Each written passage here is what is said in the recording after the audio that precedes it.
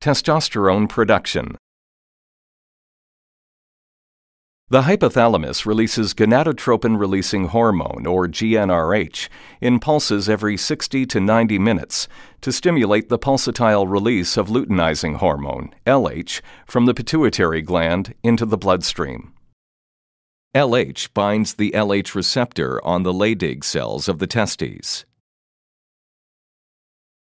Binding initiates a cascade of events, which include the conversion of cholesterol, depicted as LDL here, to pregnenolone, followed by a series of reactions, which convert pregnenolone to testosterone.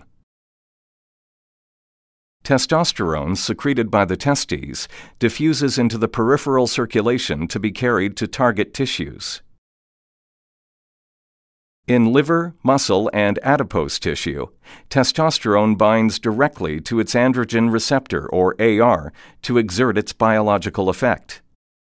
In skin, hair, the prostate gland, and gonadal tissue, testosterone must be converted to dihydrotestosterone, or DHT, by 5-alpha reductase in order to bind the androgen receptor.